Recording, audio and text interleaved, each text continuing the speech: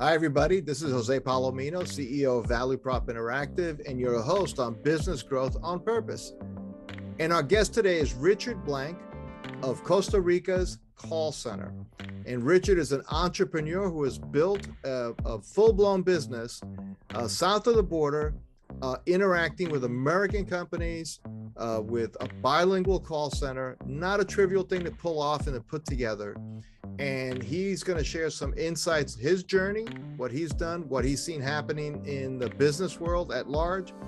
And the special treat, we're going to get some secret sauce on making effective B2B calls. So listen closely as Richard joins our show right now. Well, welcome, Richard, to Business Growth on Purpose. Great to be here today. Thank you so much, Jose. No, really appreciate you making the time to join us here from a beautiful part of the world, which we'll get into in a moment.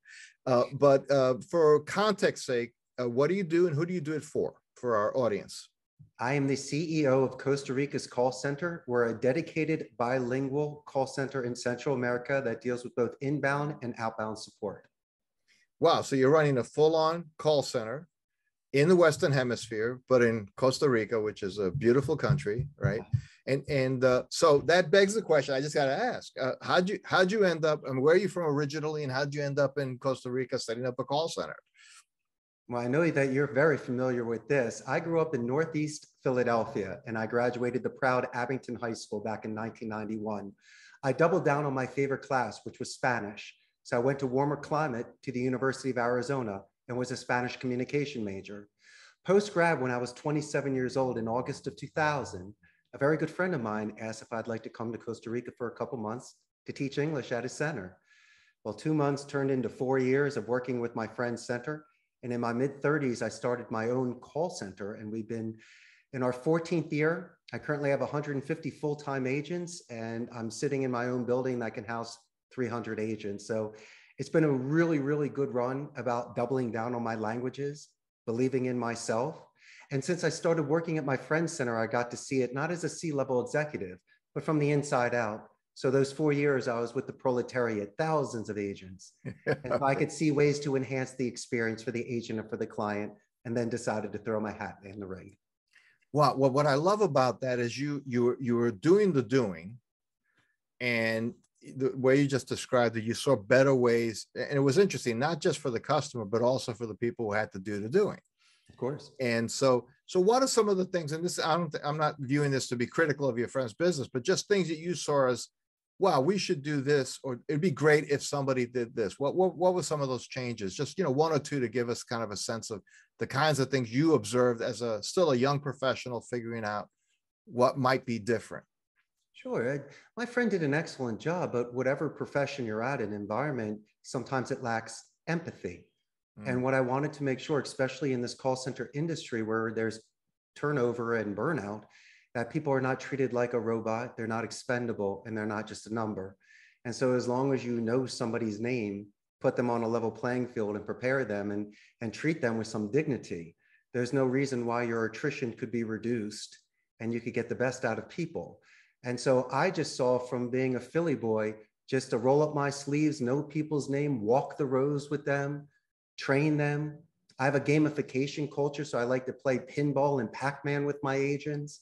And so maybe I just did it the old school way. Okay. Just by knowing your name and treating it with that sort of respect. Wow. So, I mean, when you hear that, anybody listening is going to say, well, yeah, knowing their names, doesn't everybody do that? But in reality, no, they don't. And treating people like human beings, it's amazing how it does pay some dividends. And that's what you discovered.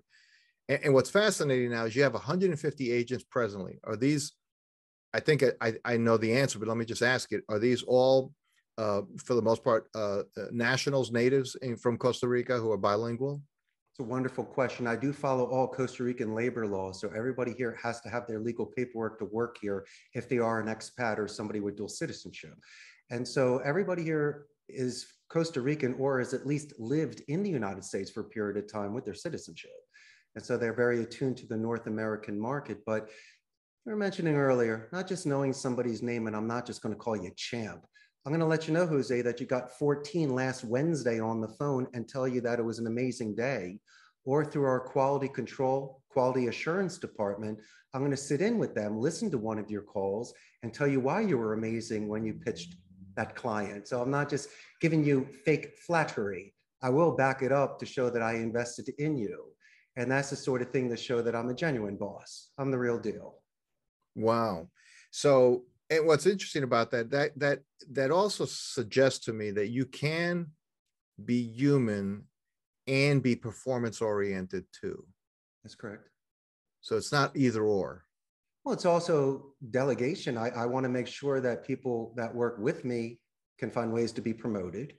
And I also believe in right bus, right seat. So I want to make sure that wherever you are, you could feel the best, feel the most fulfilled, and give the most out of it. And so I'm constantly looking to promote from within. I'll bring specialists for the IT department on the outside. I will never bring somebody in that is a supervisor because they could be bringing in bad habits. And also in regards to scalability, Jose, I got to make sure that I bring in some people that have never worked at a center before so I could mold them. I can coach and guide them. It takes a couple minutes to show them the phone system and the CRM. That's a little bit. But if somebody has the drive, the courage, and call center jobs sometimes pay more than most vocations in Costa Rica. So once again, these people are getting a return on investment in their second language. And it's also multi-generational families here.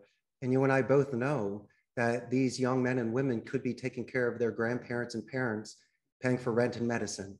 And so that is something that I hold dear because I am feeding 150 families a month. Wow. And what I love about that, though, is you were very strong in the way you said you're not going to bring somebody from the outside to show people how it should be done as much as you want that to grow like organically. You want people to be trained the right way from the beginning. And so you must be doing something to really identify people with leadership ability, because not everybody is ready to be a leader or a team lead or anything like that. How do you identify? How do you spot leaders? Well, once again, it's people that have initiative. And if somebody shows up on the first day, pen at the ready, front row center, and instead of just absorbing, contributing, then immediately I will start finding other ways for them to build their confidence. And also when people are here, and if they are coming to the table with a skill set, they might have worked at a call center for years, I think it's great, and they could be bringing experience to the table, but it's the company culture. If you've worked at another call center, chances are you never met your boss. There's a chance that you never broke bread with them and especially played pinball with them.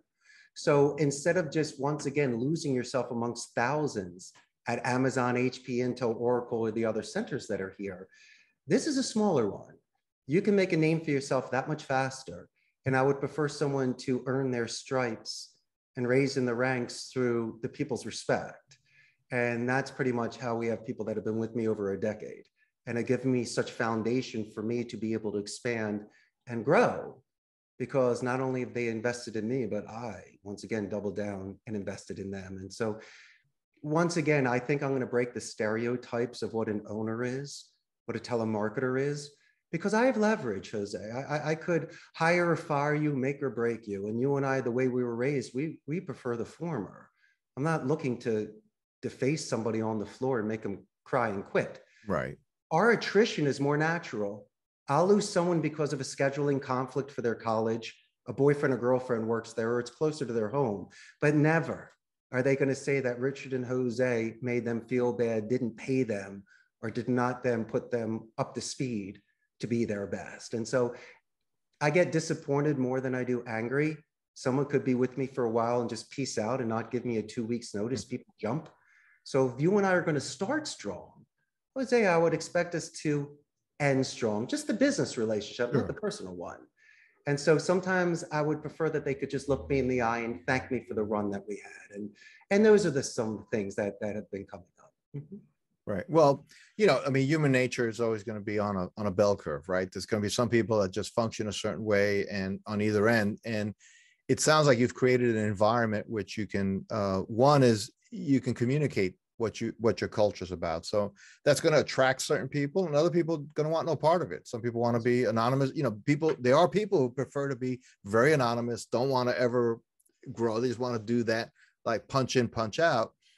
And if you have an environment, if you create an environment which allows that people maybe some more spark to say, this is a place, maybe not day one, but eventually I can grow into that. And again, because it's smaller, it's not a team of 10,000 people or whatever a large call center would have. I think that's very exciting. So that brings me to just a quick thought here, Richard, because you serve clients, I'm assuming from, all over, different kind of businesses and so on. And we've been through a pretty tough, 2-3 year time period now in the world, right? Clearly the pandemic was a real thing. It affected people and so on. What lessons have you, as a business owner, taken from the last 2 years? Things that you're saying, wow, this could have been better, or this worked just as planned. What lessons, what insights might you be able to share from the last 2 years as a business owner?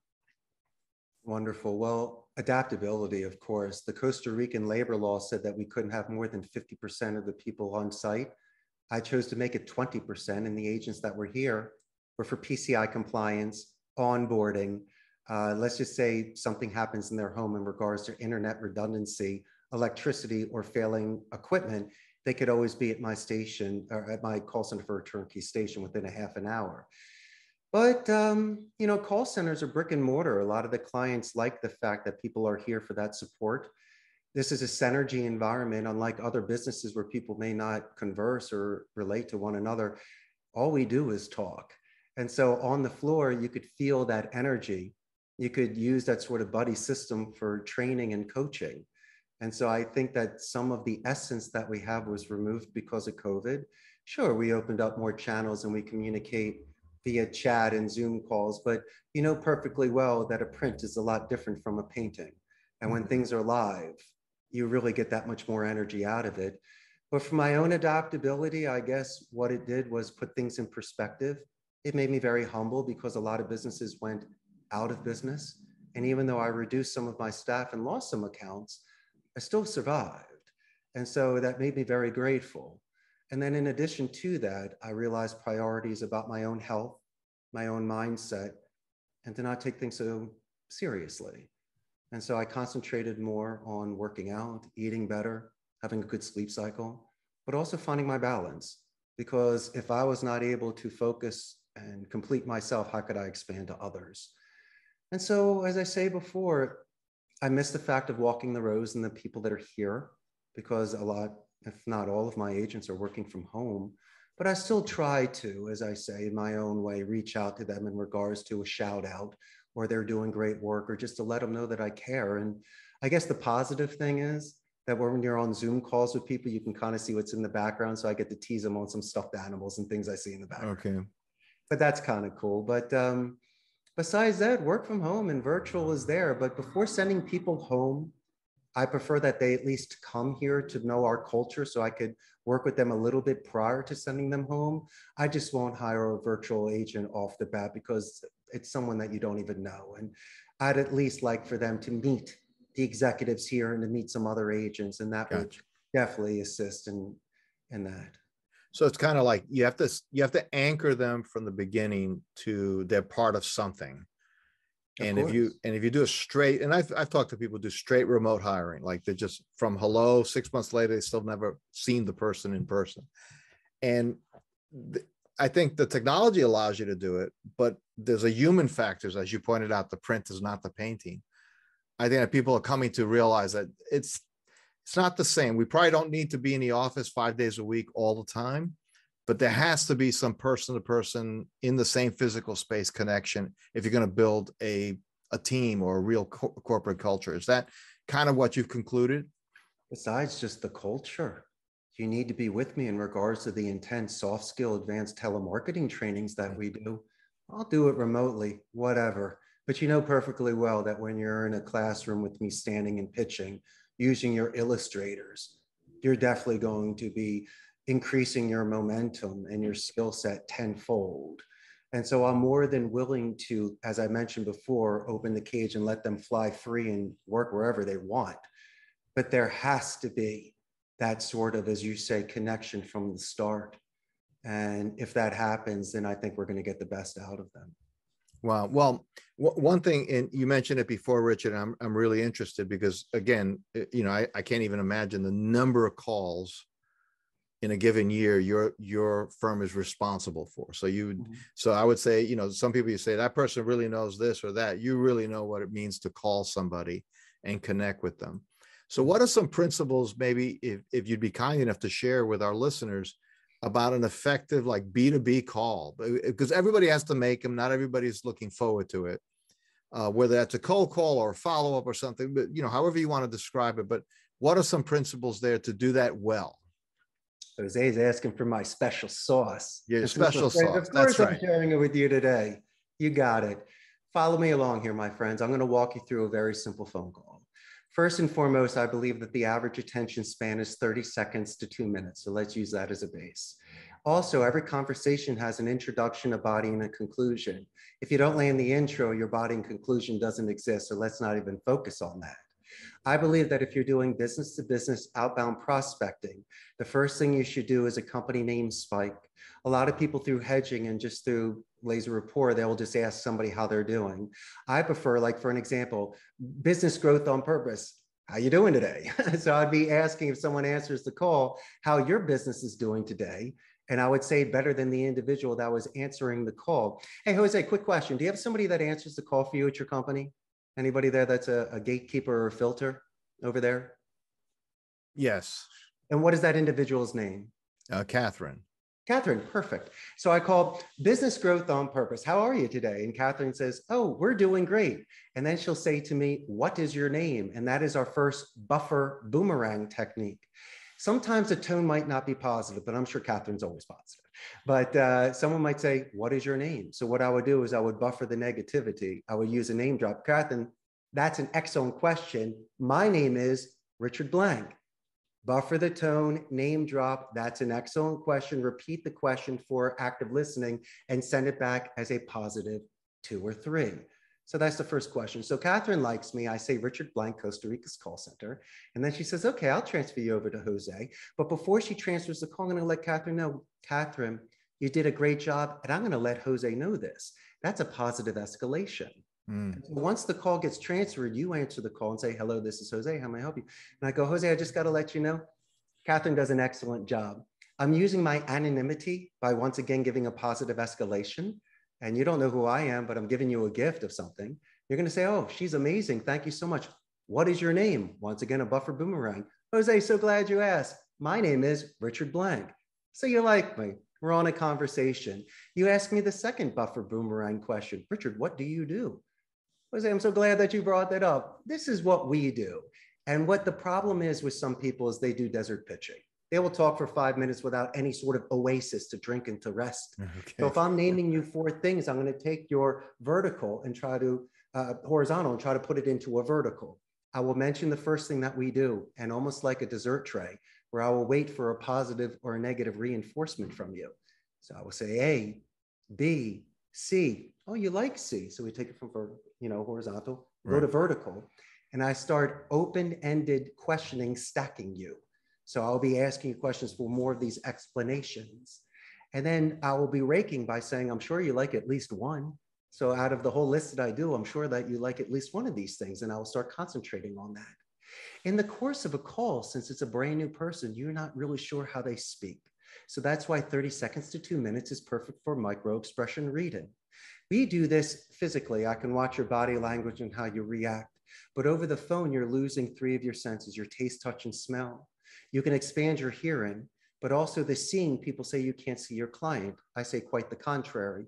You have metaphysics, you have image streaming, and there's nothing wrong with adjectives and additional descriptions because books are better than movies. And so what I'm doing is I'm speaking with you. But what I need to do is I need to keep my tone consistent of confident and empathy. That is a consistent variable. The second and third part of phonetics is rate and pitch, how fast and how loud you're going. There is a mirror imaging technique that I want your audience to follow. So if somebody is speaking at a certain rate, that could be a 6, 7, or 8, or their pitch, I need for you to match that, because in the conversation, every 30 seconds to 2 minutes, there might be a spike or a dip. And that is for you to ask a tie down question or a pin down question, if it makes sense, or sounds good. But guess what? Your tone, rate, and pitch could still be manipulated. That's why the answering speed is really the subconscious, and that's more of your insurance policy every 30 seconds to 2 minutes to see if there's consistency there. And that's when you ask tie down or pin down questions. But what happens if there's a dog barking or a child in the background? We are making these Zoom calls and you do have distractions in the background. My suggestion, Jose, is to use the Me Too technique. I love dogs. And inadvertently and passive aggressively, I can tell you how much I love your dog. That's barking. Mm-hmm. I will be the active listener by asking you, what's the dog's name? And Jose, you're going to say Fluffy. Fluffy sounds great. So obviously you get the hint to put the dog outside. You come back to the call and you mentioned this word earlier, anchoring. This is usually the time, instead of pitching you and trying to close you, why don't we spend a couple minutes talking about your dog? And this is usually, Jose, when you say, oh, excuse me, what is your name again? Jose, I'm so glad that you asked. Once again, my name is Richard Blank. And now you're name dropping me for the rest of the call. So now we go into the conclusion of the call. Everything's been great. You chose something you liked. I can mirror image you. I can see when you're spiking, dipping, and doing a phonetic micro expression reading. And then I'm going to rake you one more time by saying, Jose, since you still have me on the phone, are there any questions you have? You said A, B, you liked C. What about D? Oh, Richard, I like D. Horizontal to vertical, stacking again. Excellent. I will review your information with military alphabet. So instead of ending the call, chances are you and I are going to talk about Memorial Day weekend, people we know that served, how proud we are of the armed forces, and our conversations continue. But I'm still not done. When I follow up with you, I'm going to be sending an email and I'm going to be giving Catherine a written positive escalation on how helpful she was. So when I happen to call you back again, the Richard Circle, and Catherine answers the phone, she's going to say, Richard Blank, out of the last years I've been working here, no one has ever given me a written escalation. I'd love to transfer you to Jose. And Right. Here we go again. And so if your audience takes a 30 seconds to 2 minutes active listening, making sure you're raking, asking tie-down questions, positive escalations, I think you'll be very successful. And so that to me will reduce any sort of fear or apprehension about making these business to business calls, because strangers are friends you haven't met yet.